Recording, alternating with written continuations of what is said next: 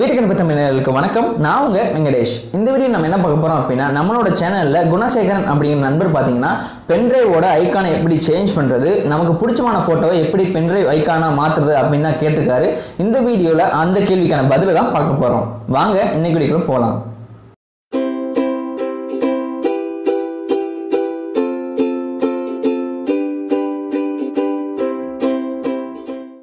உங்களோட கம்ப்யூட்டரில் இருக்கிற திஸ் பிசி அப்படிங்கிற ஆப்ஷனுக்குள்ளே போய்க்கோங்க. போனோடனே உங்களோட பென்ட்ரைவை நீங்கள் இன்சர்ட் பண்ணிடுங்க. இப்போ என்னோட சிஸ்டத்தில் இருக்க பென்ட்ரைவ் நேம் பார்த்தீங்கன்னா வெங்கடேஷ் அப்படின்னு அங்கே மேலே இருக்குது. இது வந்து பார்த்தீங்கன்னா ஒரு 16 GB பென்ட்ரைவ். இந்த மெத்தட் பார்த்தீங்கன்னா எந்த விதமான பென்ட்ரைவில் நீங்கள் பண்ணலாம். அதுக்கு பக்கத்துலேயே பார்த்தீங்கன்னா ஒரு டிஸ்க் ஐகான் கொடுத்துருக்காங்க. இந்த ஐகானுக்கு பதிலாக எப்படி நம்ம வந்து உங்களோட ஃபேவரட் ஃபோட்டோஸை வந்து செட் பண்ண போகிறோம் அப்படின்னு தான் பார்க்க போகிறோம். உங்களோட ஃபோட்டோவை பென்ட்ரைவோட ஐக்கானை மாற்றுறதுக்கு ஒரு சின்ன கோடிங் வேலை தான் பார்க்க போகிறோம். ரொம்ப பெரிய கோடிங்லாம் கிடையாது, ஜஸ்ட் 3 லைன் கோடிங் தான். அதை மட்டும் பண்ணாலே போதும். உங்களோட பென்ட்ரைவில் வந்து பார்த்தீங்கன்னா ஈஸியாக ஐக்கானை சேஞ்ச் பண்ணிடலாம். இப்போ உங்களோட கம்ப்யூட்டரில் நோட் பேடை வந்து ஓப்பன் பண்ணிக்கோங்க.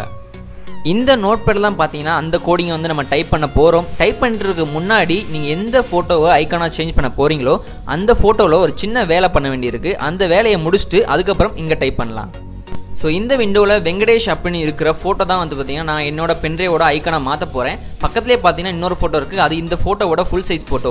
இந்த ஃபோட்டோவையும் நம்ம வந்து செட் பண்ணலாம். இருந்தாலும் எதுக்கு கிராப் பண்ணி வச்சுருக்கேன் அப்படின்னா, இவ்வளோ பெரிய ஃபோட்டோவை ஐக்கானாக சுருக்கும் போது அதோட ஃபோட்டோ வந்து கிளாரிட்டி வந்து எதுவுமே சரியாக தெரியாது. எந்த ஃபோட்டோ இருக்குன்னு கூட நம்மளால் கண்டுபிடிக்க முடியாது. ஸோ உங்களுக்கு எந்த ஆப்ஜெக்ட் வந்து மெயினாக வேணுமோ அதை மட்டும் வந்து பார்த்தீங்கன்னா ஸ்கொயர் ஷேப்பில் கிராப் பண்ணி வச்சுக்கோங்க.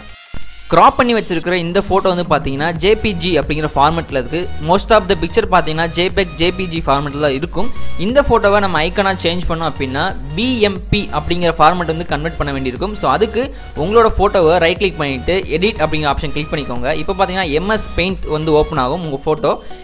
அதில் டாப்பில் பார்த்தீங்கன்னா ஃபைல் அப்படின்னு ஒரு ஆப்ஷன் இருக்கும். அந்த ஆப்ஷனை கிளிக் பண்ணிக்கோங்க. இப்போ சேவ் அஸ்னு ஒரு ஆப்ஷன் இருக்கும். அதை கிளிக் பண்ணோன்னே பார்த்தீங்கன்னா ரைட் சைடில் BMP பிக்சர்னு ஒரு ஆப்ஷன் இருக்கும். அந்த ஆப்ஷனை கிளிக் பண்ணிக்கோங்க. கிளிக் பண்ண உடனே பார்த்தீங்கன்னா ஃபைல் நேம் வந்து பார்த்தீங்கன்னா வெங்கடேஷன் ஆல்ரெடி இருக்கிறதுனால வெங்கடேஷன் வருது. ஸோ இப்போ வந்து இது வேறு ஃபார்மெட்டில் இருக்கிறதுனால நம்ம வந்து ஃபைல் நேம் வந்து சேஞ்ச் பண்ணி ஆகணும். நான் வெங்கடேஷ் இது அப்படி இருக்கிற இடத்துல வெங்கடேஷ் 1ன்னு மாற்றிக்கிறேன்.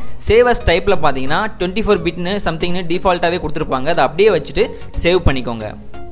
சேவ் பண்ணிட்டு பெயிண்ட்டை க்ளோஸ் பண்ணிவிட்டு நீங்கள் சேவ் பண்ண லொக்கேஷனுக்கு போனீங்க அப்படின்னா வெங்கடேஷன் ஆல்ரெடி இருக்கிற இமேஜ் வந்து பார்த்தீங்கன்னா JPG ஃபார்மெட்டில் இருக்கும்.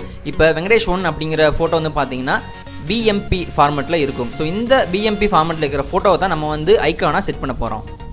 இப்போ நம்ம ஆல்ரெடி ஓப்பன் பண்ணி வச்சிருக்கிற நோட் பேட் ஃபைலை வந்து ஓப்பன் பண்ணலாம். அதில் பார்த்தீங்கன்னா நம்ம டைப் பண்ண வேண்டிய கோடிங் பார்த்தீங்கன்னா ஃபஸ்ட்டு ஸ்கொயர் ப்ராக்கெட் போட்டுக்கோங்க. அதுக்கப்புறம் பார்த்தீங்கன்னா உள்ள ஆட்டோ ரன் அப்படின்னு ஸ்மால் லெட்டரில் கேப் விடாமல் டைப் பண்ணிக்கோங்க. ஸோ டைப் பண்ணி முடிச்சதுக்கப்புறம் க்ளோஸ் ப்ராக்கெட் வந்து போட்டுக்கோங்க. ஸ்கொயர் ப்ராக்கெட்டை க்ளோஸ் பண்ணிக்கோங்க. கீழே பார்த்தீங்கன்னா லேபல் ஈக்குவல் போட்டு நீங்கள் உங்கள் பென்ட்ரைவுக்கு என்ன பேர் கொடுக்கணும்னு ஆசைப்பட்றீங்களோ அந்த பேரை கொடுத்துக்கோங்க. நான் பார்த்தீங்கன்னா VTechInfo அப்படின்னு கொடுத்துக்கிறேன். ஸோ இது எதுக்காக இதில் கொடுக்குறேன் அப்படின்னு உங்களுக்கு இன்னொரு காரணம் இருக்குது. இந்த லேபல் ஈக்குவல்னு டைப் பண்ணிவிட்டு நீங்கள் கொடுக்குற நேம் தான் பார்த்தீங்கன்னா பென்ட்ரைவோட செக்யூர் நேமாக அமையும். வழக்கமாக நீங்கள் ஒரு பென்ட்ரைவோட நேமை சேஞ்ச் பண்ண அப்படின்னா ரைட் கிளிக் பண்ணிட்டு ரீநேம் பண்ணிவிட்டு போயிட்டே இருப்பீங்க.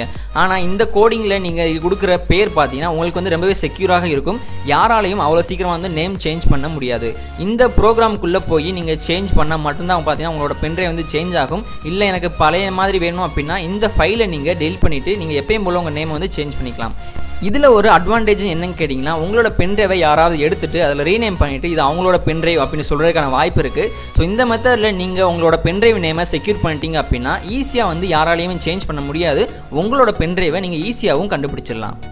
கடைசியாக டைப் பண்ண வேண்டிய கோடிங் நேம் பார்த்தீங்கன்னா ஐகான் ஈக்குவல்னு டைப் பண்ணிக்கோங்க. அடுத்து டைப் பண்ண வேண்டியது பார்த்தீங்கன்னா நீங்கள் எந்த ஃபோட்டோவை BMP ஃபைலாக கன்வெர்ட் பண்ணி வச்சுருக்கீங்களோ அந்த ஃபைலோட நேமை வந்து நீங்கள் அடுத்து டைப் பண்ண வேண்டியிருக்கும்.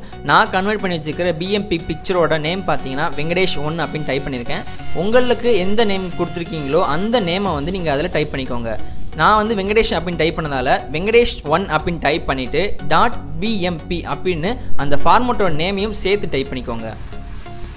டைப் பண்ணி முடிச்சுட்டு ஃபைலில் போய் சேவ் கொடுத்துக்கோங்க. சேவ் லொக்கேஷன் பார்த்தீங்கன்னா உங்களோட பென்ட்ரைவில் வந்து நீங்கள் ஸ்டோர் பண்ணி ஆகணும். உங்களோட பென்ட்ரைவ் வந்து லொக்கேட் பண்ணிவிட்டு ஃபைல் நேம் பார்த்தீங்கன்னா ஆட்டோ ரன் அப்படின்னு ஸ்மால் லெட்டரில் கேப் விடாமல் டைப் பண்ணிவிட்டு .INF அப்படின்னு சேர்த்து டைப் பண்ணிக்கோங்க.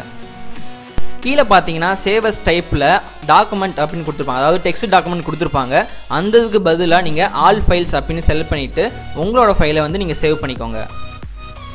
இப்போ இந்த ஃபைலை சேவ் பண்ண லொக்கேஷனான பென்ட்ரைவை ஓப்பன் பண்ணி பார்த்தீங்க அப்படின்னா ஆட்டோ ரன் அப்படின்னு ஒரு ஃபைல் வந்து இருக்குதை நீங்கள் பார்ப்பீங்க. இப்போ அந்த ஆட்டோ ரன் ஃபைலை ரைட் கிளிக் பண்ணி ஓப்பன் கொடுத்தீங்க அப்படின்னா நீங்கள் டைப் பண்ண அந்த கோடிங் லைன் பார்த்தீங்கன்னா இந்த நோட்பேடில் வந்து பார்த்தீங்கன்னா இருக்கும். இப்போ இந்த நோட்பேட் ஃபைலை க்ளோஸ் பண்ணிவிட்டு நீங்கள் பிஎம்பி ஃபைலாக கன்வெர்ட் பண்ணி வச்சிருக்கிற அந்த ஃபோட்டோவை வந்து நீங்கள் வந்து உங்களோட பென்ட்ரைவில் காப்பி பண்ணணும். இந்த 2 ஃபைலுமே உங்களோட பென்ட்ரைவில் இருக்கிற வரைக்கும் தான் பார்த்தீங்கன்னா உங்களோட ஐக்கானும் நேமும் பார்த்தீங்கன்னா ரொம்பவே செக்யூராக இருக்கும். இந்த ஃபைல் டெலிட் பண்ணிட்டீங்க அப்படின்னா உங்களோட பென்ட்ரைவ் பழைய பென்ட்ரைவ் மாதிரி நார்மல் பென்ட்ரைவாக மாறிடும். அதுக்காக இந்த 2 ஃபைலையுமே பென்ட்ரைவில் ஓப்பனாக வச்சிருக்க முடியாது. ஸோ உங்களோட பென்ட்ரைவில் இருக்கிற இந்த 2 ஃபைலையுமே செலக்ட் பண்ணிவிட்டு ப்ராப்பர்ட்டிஸ் போய்க்கோங்க. அதில் ஹிடன் அப்படின்னு ஒரு பாக்ஸ் வந்து செக்இன் பண்ணாமல் இருக்கும். அதை செக்இன் பண்ணிட்டு அப்ளை கொடுத்துட்டு ஓகே கொடுத்தீங்க அப்படின்னா அந்த 2 ஃபைலுமே பார்த்தீங்கன்னா உங்களுக்கு ஹிடன் ஆயிரும். ஸோ அவ்வளோதான், வேலை முடிஞ்சு. இதுக்கப்புறம் உங்களோட பென்ட்ரைவை நீங்கள் எஜெக்ட் கொடுத்துட்டு ரிமூவ் பண்ணிக்கோங்க.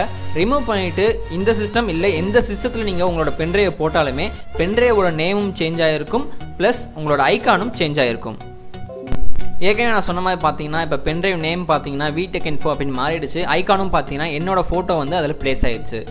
நான் ஏற்கனவே சொன்ன மாதிரி பென்ட்ரைவோட நேமை செக்யூர் பண்ணதால் ரைட் கிளிக் பண்ணி ரீநேம் பண்ணிங்க அப்படின்னா நேம் வந்து சேஞ்ச் ஆகாது. அதுக்கு பதிலாக நேம் சேஞ்ச் பண்ணிட்டு என்டர் ப்ரெஸ் பண்ணிங்க அப்படின்னா பழைய நேமுக்கு தான் மாறிடும். இந்த வீடியோ உங்களுக்கு ரொம்பவே யூஸ்ஃபுல்லாக இருக்கும் நம்புறேன். இந்த வீடியோ உங்களுக்கு பிடிச்சிருந்துச்சு அப்படின்னா மறக்காம லைக் பட்டனை ப்ரெஸ் பண்ணிக்கோங்க. சப்ஸ்கிரைப் பண்ண நண்பர்கள் சப்ஸ்கிரைப் பண்ணிக்கோங்க. ஸோ இதே மாதிரியான ஒரு நல்ல இன்ஃபர்மேஷனோட உங்களை அடுத்த வீடியோவில் சந்திக்கிறேன். அதுவரை வந்து விடைபெறுவது வெங்கடேஷ்.